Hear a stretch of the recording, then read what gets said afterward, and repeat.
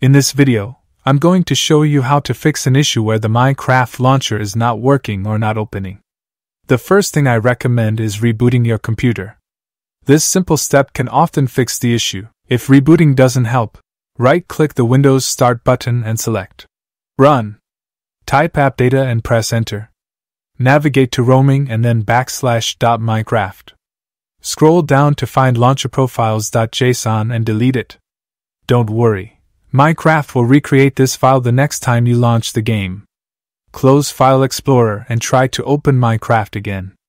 Right-click the Windows Start button and select Apps and Features. Use the search box to find Gaming Services, Advanced Options, and then clicking Repair. If the launcher still doesn't work, you may need to uninstall and reinstall Minecraft. Right-click the Windows Start button, type Minecraft, right-click on the Minecraft launcher, and select Uninstall. Confirm the uninstallation. After uninstalling, reboot your computer. Open the Microsoft Store by selecting the Start button, typing Store, and selecting the Microsoft Store app. In the store, search for Minecraft, and locate the Minecraft launcher. Click Install. Once installed, open the launcher. It will update and download any necessary game files. Click Play to start Minecraft.